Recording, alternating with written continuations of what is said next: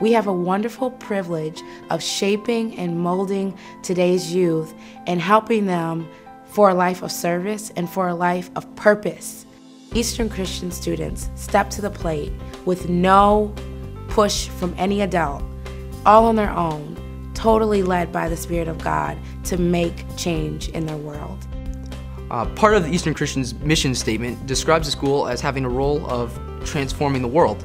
And I feel that here at Eastern Christian we really do put this idea into practice. We have so many different service organizations. We have the Micah Challenge Group, which is an activity that any student can participate in. We do fundraisers, we do drives for local charities, for food banks.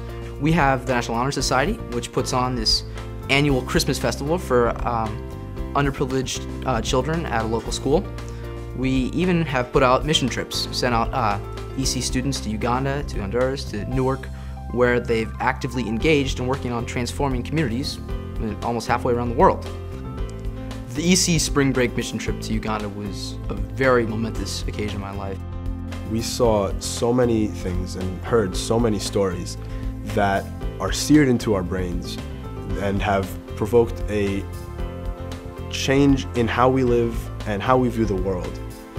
It was also a really neat experience because we were able to go visit our sister school who we've been supporting financially for quite some time.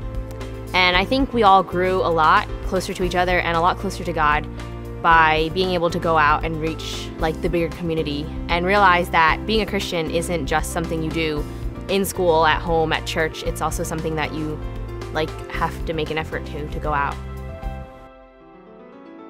The elementary school really stresses the importance of teaching the kids to help others, and they have great opportunities and age-appropriate opportunities for the children to do that.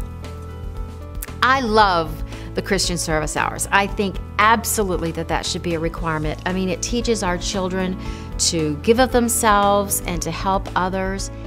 We encourage our students to serve other people, whether it be in their churches or in their community or around the world, to really just step up and to find a new way to make a difference in the lives of other people, of each other, and to make that life change, that lifestyle change for themselves, so that way it'll have an impact on who they are in their future.